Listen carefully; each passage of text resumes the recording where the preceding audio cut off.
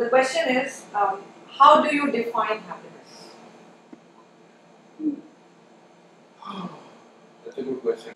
I think, so are you asking me how I define it? Yes, it's a personal question. How do you define happiness? I think I define happy is, you know, seeing, first of all, you know, my husband, my children, my family, when they're happy. I think that's what makes me happy, when they're close to me, when they're achieving what they want to in life.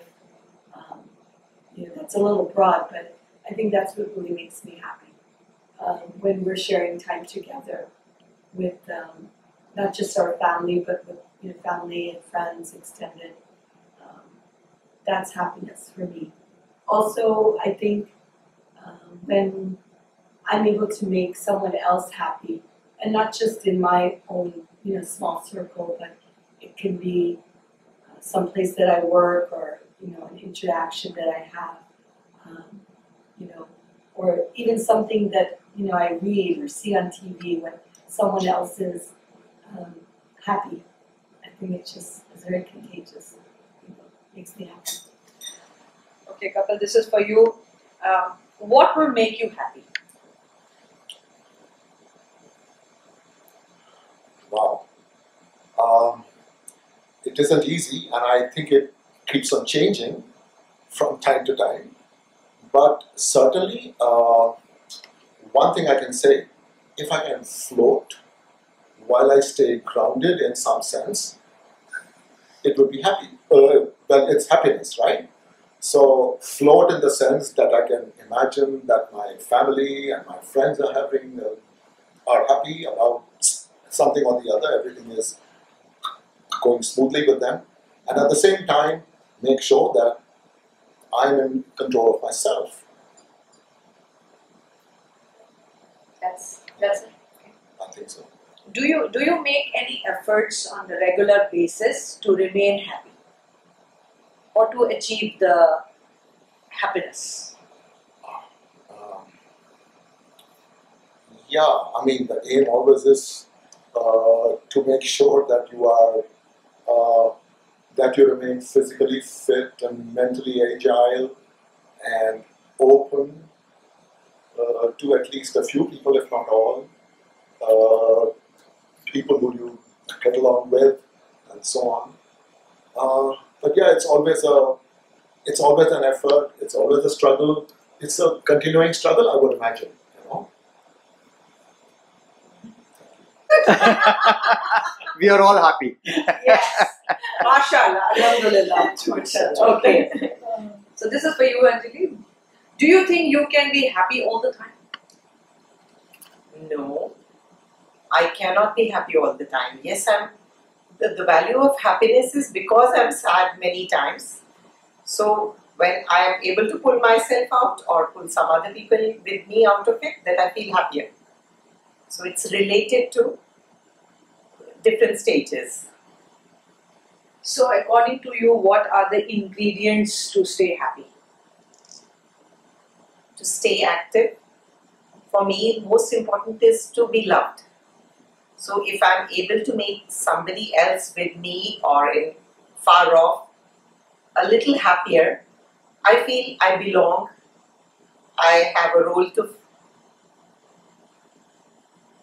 finish, and it makes me happier. I think my happiness is dependent on other people.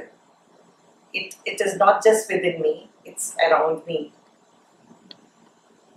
Okay, that's an interesting perspective. Huh? Okay. I'm ready. Okay. I'm ready now too. So this is for you, Seth. Is staying happy all the time too utopian?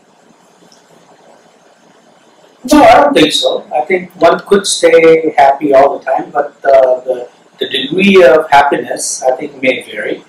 But I think it is possible to be happy all the time. That's being contented, you know, with yourself, and you know, as Kapil and Anjali and Lina has also said, is it seems like we're all coming to the common theme that making other people happy is what ultimately brings happiness to yourself also.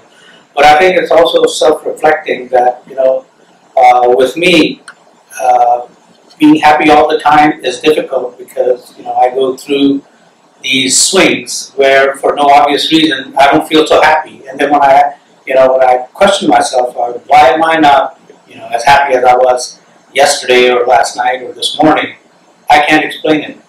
But it's just something, that happens.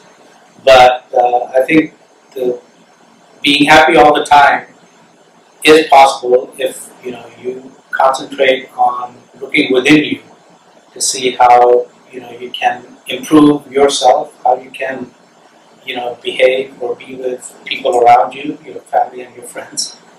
And, I sort of feed on the fact of, I like being around people. I like being around family. And I didn't realize how much until you actually are around them, and then you see how you're gaining energy from everybody else. And I think if you can continue to do that, concentrate on that, I think you can stay happy more times than not. Do you often reflect on your state of happiness on a daily basis? I actually do, as I was just touching on my response before also, is that when I'm not so elated, when I'm not so happy, I think about why am I not happy? And then there's 1,000 reasons for why that's not the case. But then, the other times, all those conditions or the circumstances don't go away. But other times, you are feeling happier, more contented. And then I ask, everything is the same. Why do I feel, better about myself, better about the world, better about the environment? And I really can't explain, I can't explain it. But it's just something that's there.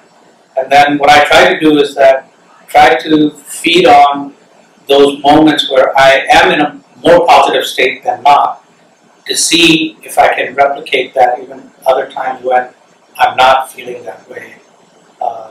Because, as it is, except for something that may suddenly happen, something bad may happen, and those are just, events that take place. But in terms of, the state of mind, many of the circumstances stay constant, and you just have to make yourself deal with them better and then, find that happiness. So I think it all comes from, within. Do you think religion plays any role in inculcating happiness? I think to me, religion is a very personal thing. I mean, the way religion is being portrayed upon these days is very different from the way I feel religion should be. It's something very personal. I mean, like you tend to realize yourself through religion, and the way you realize yourself through religion is through your own thoughts, and it can come through various teachings from various religions. So definitely, if you pick up the good stuff from, and all religions have all good stuff only. It's only, some people who portray something from a particular religion, which may not actually be the real fact. It makes it very negative here and there, which whatever those religions may be. But then it's very personal to myself. And yes, religion can help me maybe de-stress myself. But then, maybe de-stressing yourself may lead to happiness also. That could also be, another factor that can be considered. Sort of, yeah. So if I ask you that on a scale of 1 to 10, where do you put your happiness at the moment? Somewhere around 8 maybe. Same question I ask you, Sid. On a scale of 1 to 10, where do you put your happiness at this moment? I would say probably around 7. 7. Any particular reason that you are giving this number 7? Because I think of things that could make me happier. Yeah. And there are things. So, would you like to share some of them? No, those are personal. Off the record. Off camera. Okay. question to you, Kapil. On a scale of 1 to 10, where would you like to put your happiness index? As of now, I would say, I would think 8. I think it's our couch. Yes.